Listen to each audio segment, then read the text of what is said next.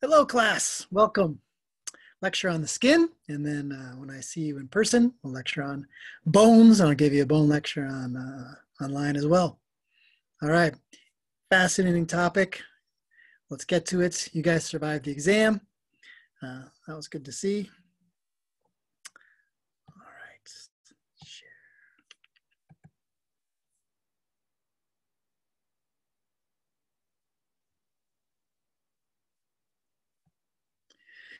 All right, you guys recognize this. You've seen BodyWorks, Body World, whatever it's called. That's your skin. You look better with skin. I mean, you see the importance of skin when you lose your skin. You get horrible burns or motorcycle accidents. You'll slide in the pavement. It's called decoloving, where your skin comes off. And you know it's a critical thing, isn't it? You're put into a special room with a plastic tents, and they worry about infection all the time. So severe burns or loss of your skin is critical concern. So it gives you a little clue as how important your skin is. It's this beautiful waterproof, microbe-proof organ that also sunlight allows it to change colors. You can make vitamin D, even excretes some urea out of your skin and salts. So yeah, very critical and quite a large organ. Maybe you guys have heard it's the largest organ of your body.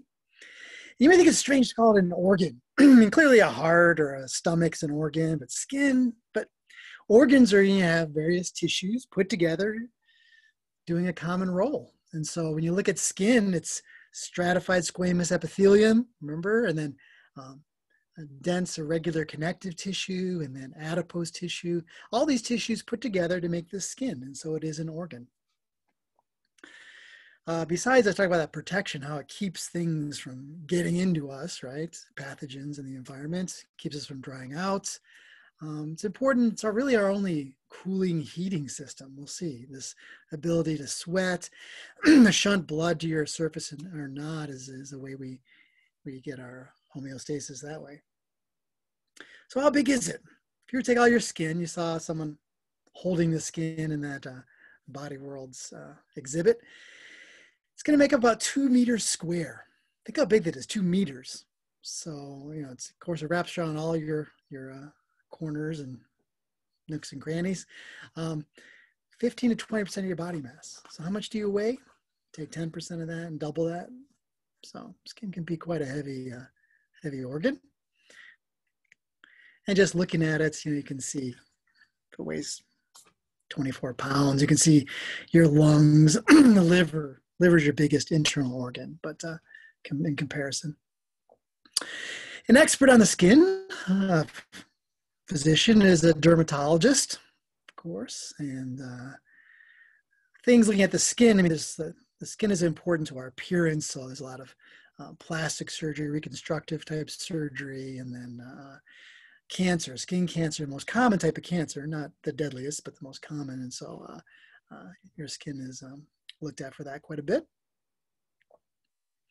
So some of the functions, yeah, well, without it, think about without it, how much trouble you're in. I mean, it keeps the moisture in your body, it keeps you from drying out. And then exposed tissue, I mean, the fat or muscle is going to be a beautiful breeding ground for bacteria and fungi, et cetera. So our skin protects us from that outside world. And it's even a nice protection because your skin is growing from the inside out. It's continuously moving outward. So anything trying to get into your body has to swim against the current because your skin is coming out. You slough off dead cells constantly. So yeah, there are some rainforest trees that constantly make bark, and the bark sloughs off to get rid of all the moss, et cetera, growing on it. So it's a way for us to renew this surface all the time. Body temperature, huge. We'll talk about that. Your heating and your cooling system, I mean, your skin is involved. And when you sweat, actually, you don't smell bad. Like fresh sweat doesn't smell bad, but it's that stale sweat.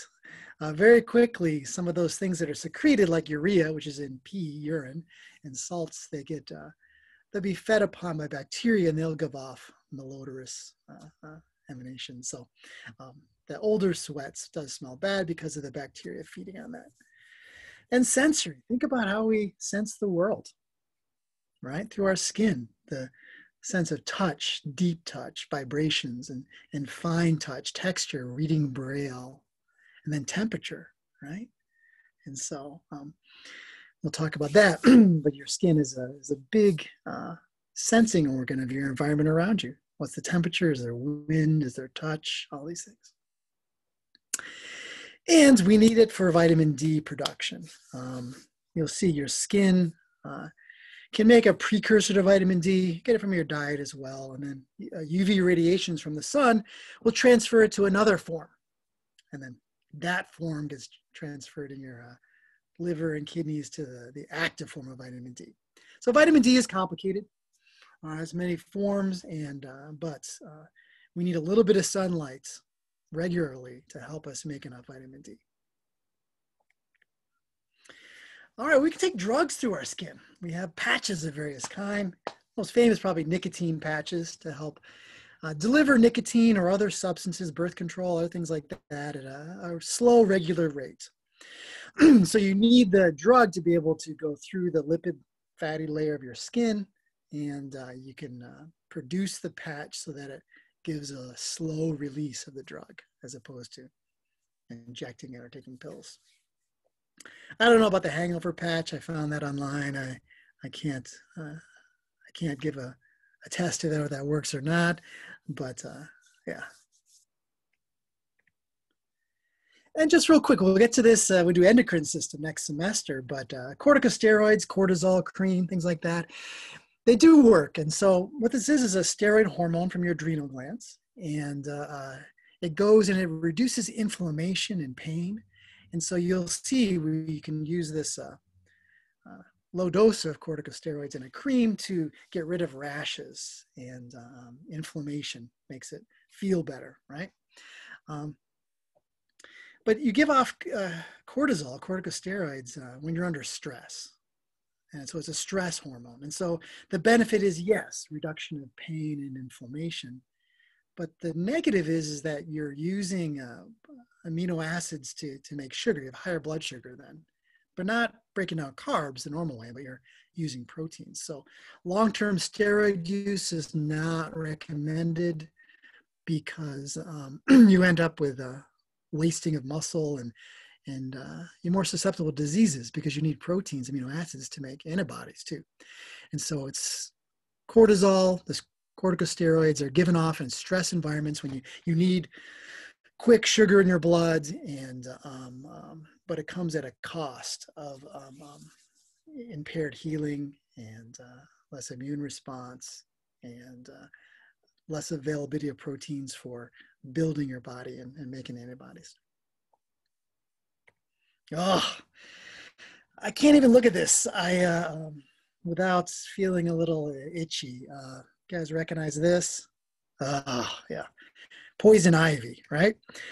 And I lived through this, real susceptible to it, and then I get it every year because I would radio track rattlesnakes, and these rattlesnakes would always be in poison ivy. I know exactly what it looks like and try to avoid it, but it gets on your clothes, and then you end up with this reaction that lasts for weeks, and there's nothing you can do about it. It just weeps, and this fluid. So it is here in Maine, it's a problem. And some of you are looking at me like, never gotten it, don't know what you're talking about. I mean, you know about poison ivy, but some of you are not susceptible, and some are very susceptible. So yeah, it turns out some people have more response than others. And there's even cases where people, the more they're exposed, the more sensitive they are to it. So what it is poison ivy is this oil, urushiol, and it's given off by the plant for a good reason. It's to prevent, things from eating it, et cetera. So it's a toxin given off on purpose by the plant. And just, if it gets into your skin, just touches your skin, this oil, it will bind with proteins in your skin. And then your body recognizes that as foreign and it attacks it. And so that's what makes the fluid forming and the redness. And your body just has to fight this off. And it takes, I don't know, a couple of weeks really to really get rid of it. And you say to yourself, how can, it must be something to get rid of it. Well, it's really difficult because once it binds, it can't just wash it off anymore. So there are products out there to help, if you just got in contact, maybe get rid of some of that oil, but it's almost inevitable if you've exposed to poison ivy. And then your window is so narrow to wash it off, and then that's it. You're just going to have this reaction if you're susceptible. And they're working on a vaccine. The vaccine would be amazing. Can you imagine just not having to worry about poison ivy? Some of you haven't because you've never gotten it. But those of you out there, there's 110 of you, so I know some of you are with me and you've gotten that poison ivy, and it just, nothing stops that itch, and it just weeps and it doesn't go away. So, yeah. And also, if you are the susceptible one, sometimes mangoes, the skin of it will cause your lips to tingle and such. It's in the same family as poison ivy, so there's a little cross reactivity with mangoes, but they're delicious, and I certainly don't avoid them. All right, so with the skin, we're going to talk about some of these appendages or parts of the skin that come out that are so fascinating, like hair. And we'll look at our glands, sweat glands. They make sweat, and there's special ones in your armpit and your groin. And then sebaceous glands make sebum, the oil that's on all of your hair follicles and keeps your skin flexible and your hair flexible. And then nails, fingernails and toenails. Another thing, it's just the same material as your hair, just put kind of these flat plates. And then including the glands or mammary glands. We'll talk about that. We'll do reproduction next semester, but we'll introduce it here. All right, so your skin is very thick, of course, on your palms and your soles of your feet too. Wicked thick, thickest part of your body. And it's very thin in the back of your hand. Your eyelids are probably the thinnest skin in your body right there. Very, very thin. So it varies. You can see this guy with the hooks in his back here. It's very thick here in the back region. Again, thinner. You can tell, you know where your skin is thinner and thicker, depending on where the use is going to be. Oh, gorgeous histology. This is not what you saw for the histology slides, just studying stratified squamous keratinized. Oops.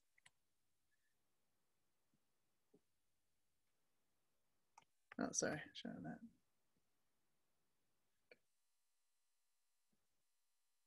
No. Sorry.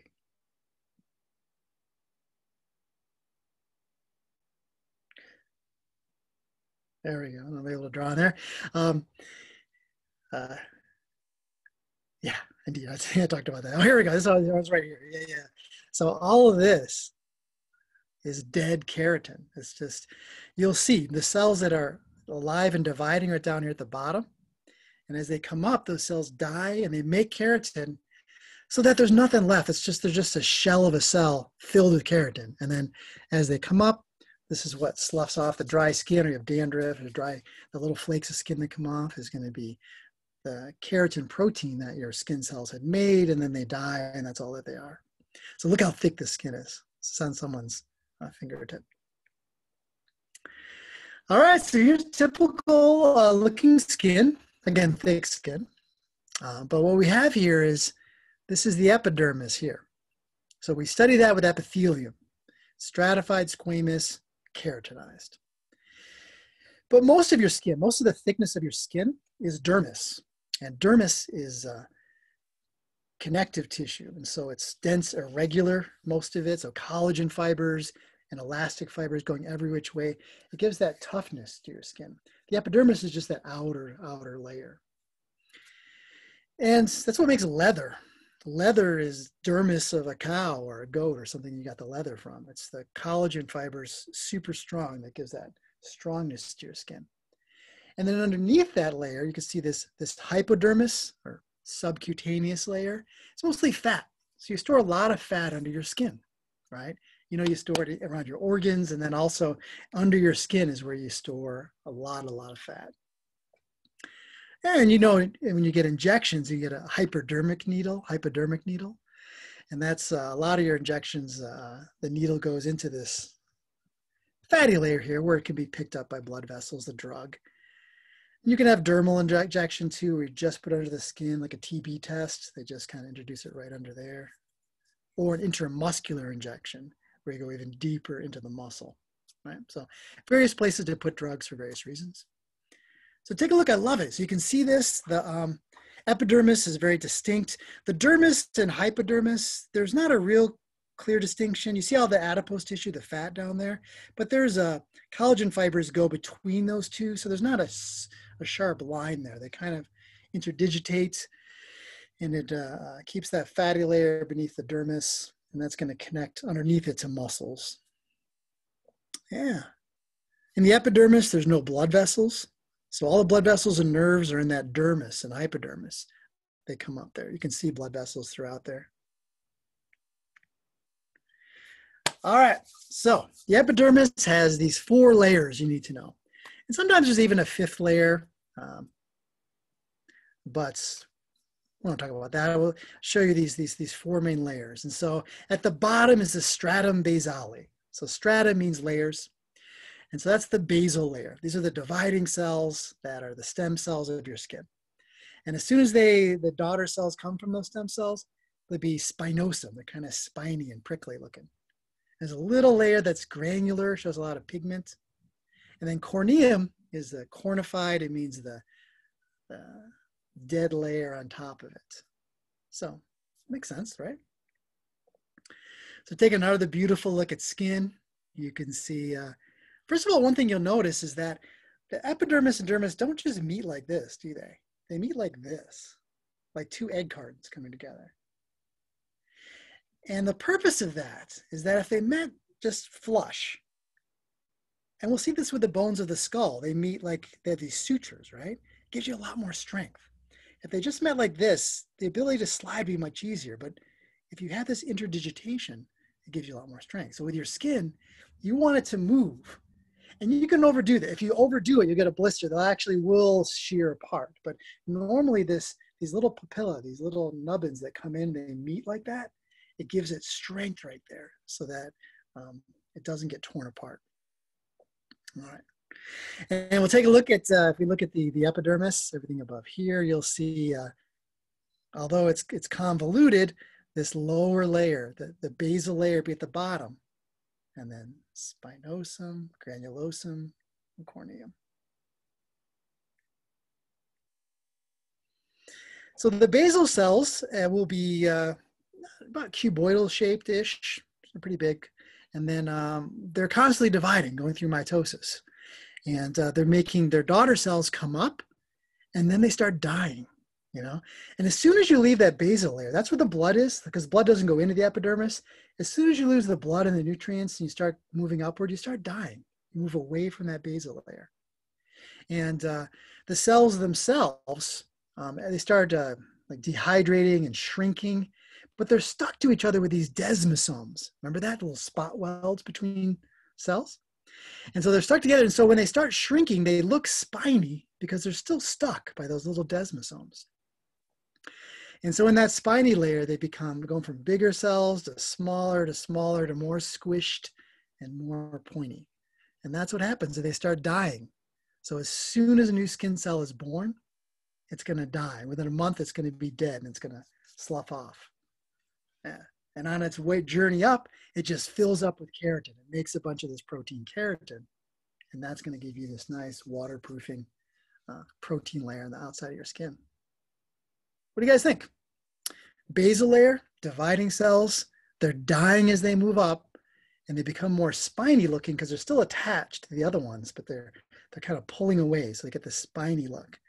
And then finally, that granular layer here, just before they're ready to die, they stain a little bit darker. And so I'll show you a picture. Yeah, this shows it. See this kind of a darker purple look? That's the stratum granulosum, granular. What you guys think? Basal layer down here. This is all going to be the stratum spinosum or spiny layer. A little bit of granulosum. And then this is all stratum corneum, the cornified or dead part above. You guys experts? Stratum basale, stratum spinosum, stratum granulosum, stratum corneum. In this case, it's quite thick.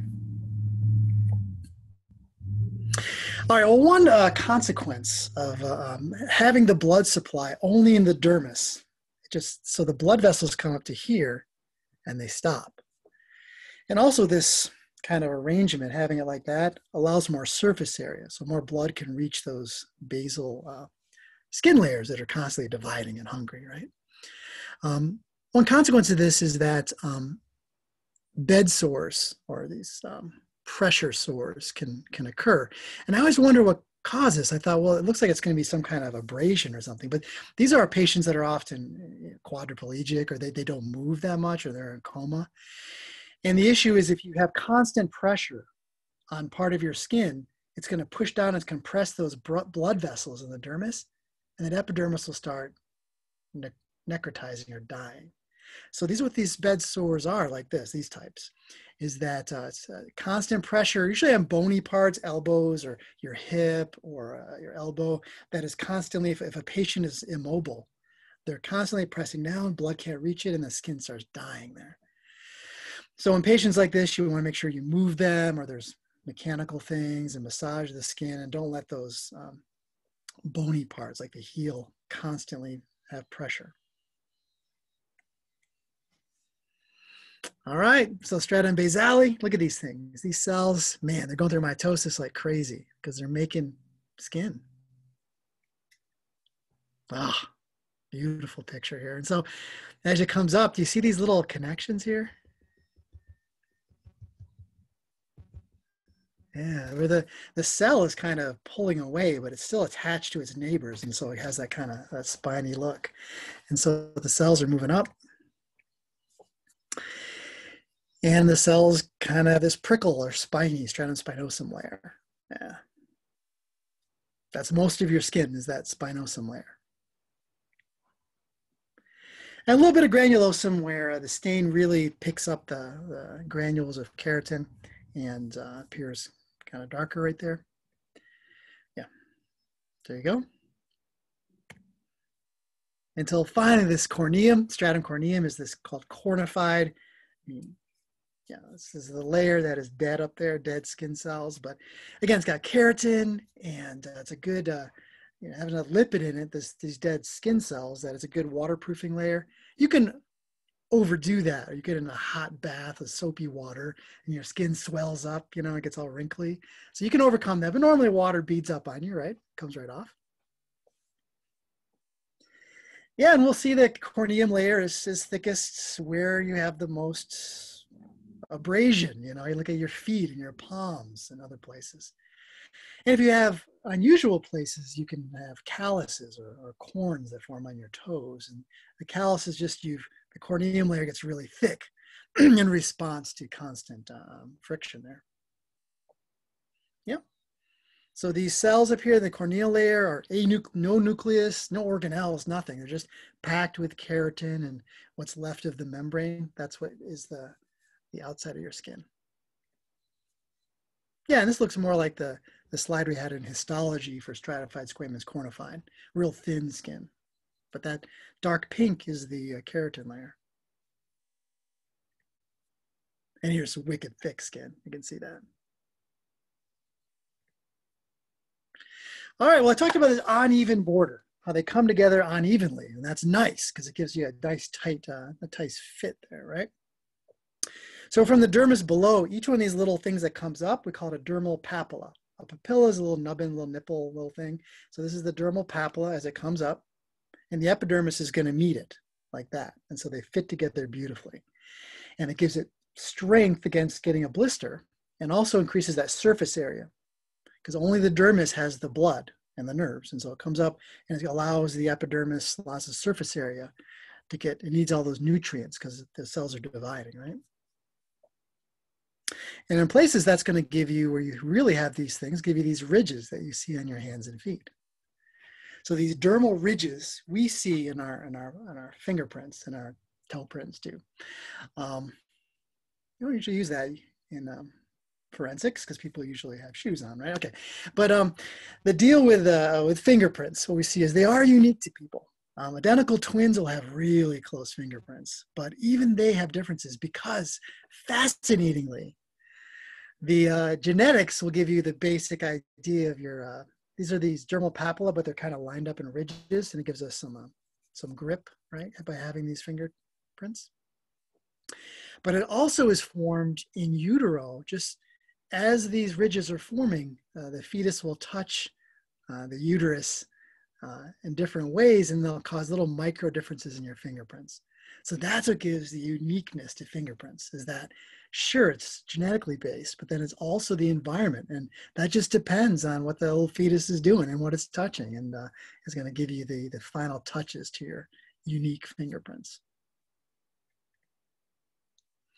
When you look at this dermis, technically we can talk about it having a papillary layer, has these little papilla, and it's a little more, it's not as dense right there. It's a little more kind of areolar, kind of loose connective tissue. And the reticular layer, that's where you see the beautiful collagen fibers going every direction, right? Because you never know which direction your skin is going to be pulled. So the reticular layer is dense, irregular connective tissue. Papillary layer is also dermis and lots of fibers as well, but a little less, and it's a little more of looser with more blood vessels. Yeah. Well, I just told you dense irregular is going every which way, you know, and it appears that way when you get a section of skin. But you're looking at a microscopic section. If you step back and look at all of your skin on your body, we have these lines. Just like in fabrics, we have a weave, a direction to the fabric, and it depends how it's going to hang and things like that. In your body, we have these overall, again, looking up close, it looks chaotic, but if you step back, there's these generalized weave to our skin based on the collagen directions. And surgeons know this. In order, when you want to make an incision, you want to go with the lines, not against the grain. Otherwise, it will gap more, make more of a scar. So yeah, we have a general pattern to the collagen in our skin overall, and that allows us to know where to make incisions so it doesn't gape as much. And of course, I talked about collagen gives us the toughness, but there's elastic fibers too. You know, if you pull your skin, it snaps back. And both collagen and elastic fibers, as you get older, you make less and less of them. So elderly people have much less elastic skin, much thinner skin, less fat, and we'll see how that's going to provide wrinkles. But, yeah, so our skin is a combination of mostly collagen, but also elastic fibers so that it snaps back. All right, well, one thing I want to mention, you know, again, looking kind of big picture, then I'll mention a disease, is that skin, this dense collagen, is just a step away from bone. When you make bone, we'll get to it, you lay down collagen in a particular manner, and then you infuse it with these inorganic salts, the calcium and phosphorus salts, and that makes it bone. So bone is a combination of those hard crystal salts and then collagen fibers. So in the animal world and then in a certain disease, it's just a step away of turning flexible skin into bone. And so I have in my office, I can show you, I've got some of these scutes. The back of an alligator has a bone in the skin. And it's not like, oh, weird. No, because skin can turn to bone easily, evolutionarily, I'm just telling you. So a turtle, the ribs are expanded, but then you make dermal bone too that fills it in. Armadillo, and yeah. So the leather, the toughness to the dermis can turn into bone. And that's where I bring up the disease scleroderma that you may have heard of. And of course, sclera means hard, derma is skin. This disease, it's thought to be autoimmune, and it's where the collagen hardens. And so you'll see it, you know, especially in the fingers and such. And there's a big array of scleroderma. You can have systemic all around or more localized scleroderma, and some is deadly, and you have just years to live because it involves heart valves, other things become hardened. But what it is, just to explain it, is that the collagen and connective tissue in your body hardens. And sometimes it's annoying on your skin, it can form streaks. Other times it's deadly when it really invades tissues that need to be flexible. So it's not necessarily genetic. There may be some proclivities to it, and we don't understand really a lot about scleroderma. And there's many flavors of it from all over. All right, and then just quickly here, then I think I'll break this into a second lecture. Is blisters can form when we break down that nice. I talked about, oh, this is really strong. Well, if you keep wearing those shoes that you've never worn before in that hike, you're going to eventually break that down, and then fluid will build up between the epidermis and dermis, and that will be a blister. So when we break down that tight connection, this blister forms, and all that fluid that you just want to pop. I guess you can. I don't know. Some of you guys know more about that, athletic training and stuff, but I always like to pop it, drain that thing. All right, so we got the epidermis. We talked about those strata. We talked about the dermis and the strength of it. Now below that is a layer of mostly fat, and you're going to still have connections of those fibers will go through. So there's no like, night and day sharp connection, but they just kind of meld into each other.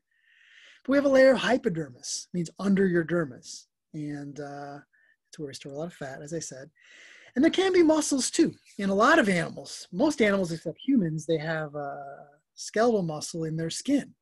You think of a horse, you ever watch a horse and they get a fly in their butt and they can shake their skin, or your cat can move its skin, right? Yeah. In humans, all that dermal skin or hypodermal skin, we only have it in our face and down to our neck. So we have muscles here. And so our facial muscles connect into the dermis of our skin to allow all these facial expressions. And we'll see you have a muscle platysma that comes down here too. You can kind of move the skin of your neck, right? But try that on your arm.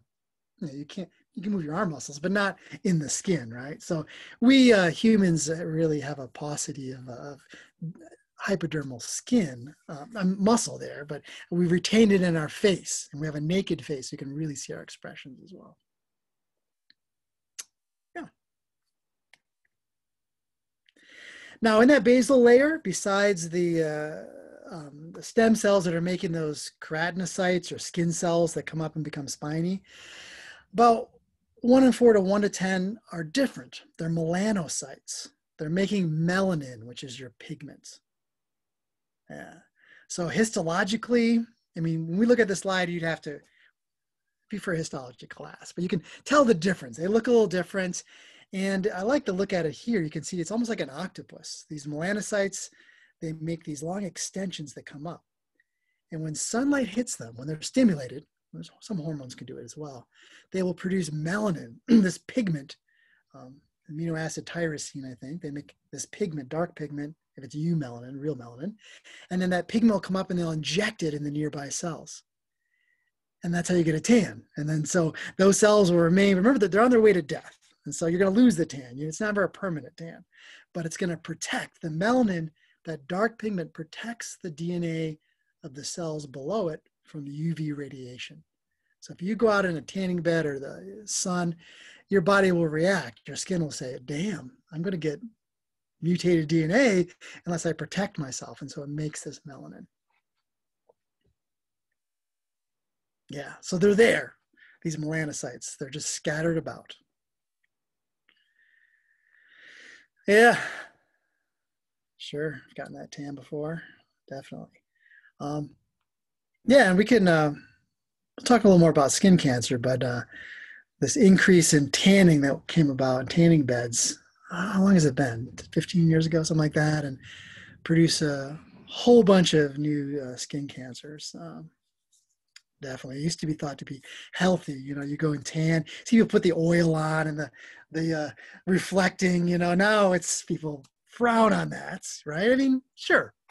A lot of you out there still tan, right? And I like that feeling of a little bit of a tan, but we know that we know the dangers now. It's not like it's a mystery. Yeah, okay, yeah, well, then talk about skin color, yeah, and hair color, yeah. So this coloration, we're all humans, we're all the same, but we vary, of course, in how dark our skin tone is and the color of our hair, all these things, and our eye color, right? And when you look, the deal with skin color is this. We all began very dark skin, the human species, very dark skin in Africa. And then we migrated throughout the world. And as we migrated to northern latitudes, we had an issue. The issue is always this. We have two factors we're worried about. One is we need protection from the sun so we don't get skin cancer. And so that's the darkness of our skin protects us from that. But we need enough sunlight to go through our skin to activate vitamin D so that we can absorb calcium, we can have strong bones. So those are the conflicting factors. And so as we move away from the sunny equator, our days get shorter. Here in Maine, right? We put vitamin D in our milk. We do all kinds of things. As you move further away, we get lighter skinned because there's selection for lighter skin because those people could absorb enough calcium. If you're too dark skinned, you couldn't. Now, as you move closer to the equator, the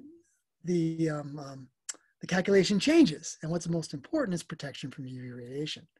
So as we look today at different skin colors throughout the world, we see the darkest skin colors in places in Africa, the Aborigines here, and in southern India, the darkest skin tones, all close to the equator where there's lots of sunlight. You see some of the fairer skin, we're looking at Scotland, Norwegians, you look at lighter skin and hair and eyes, this loss of pigment as we move further from the equator. So there's definitely that general pattern. Live where there's high sun intensity, darker skin to protect you. And as we move away, it'd be nice to be protected. We still want to be protected, but then we have this additional selective force saying that the lighter skin allows more sun to hit and to make us more vitamin D. And that's a strong influence that you don't think about that calcium absorption too.